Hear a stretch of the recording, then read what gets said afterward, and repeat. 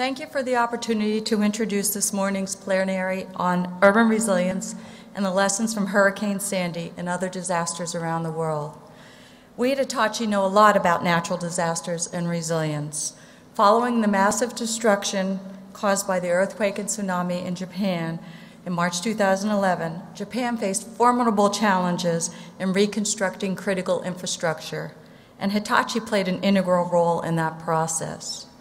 Several months after these tragic events, the Heritage Foundation released a report examining the lessons for the U.S.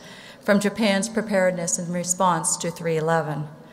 Among other priorities, their findings revealed that designing resilience into urban planning and investment, particularly in the areas of transport and energy, is critically important.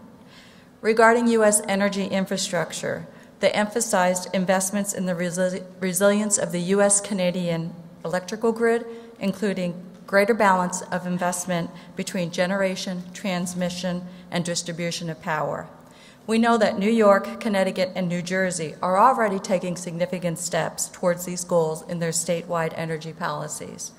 The Heritage Foundation's second recommendation struck a particularly personal chord with me.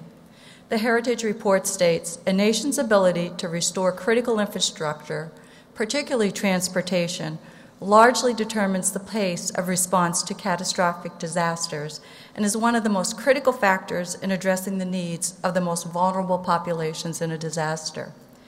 Immediately following Hurricane Sandy, the second most costly disaster in U.S. history, Hitachi Cable America worked closely with our vendors and partners to create an aggressive plan to build replacement transit cables as quickly as possible.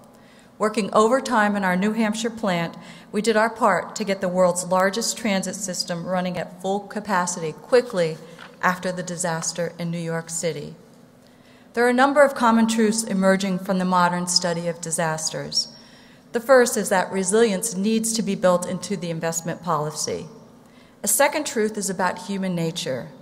It appears that when we are at our most vulnerable, or others are at their most vulnerable, our capacity for empathy, compassion, and care swells, causing us to do whatever we can to help those in need.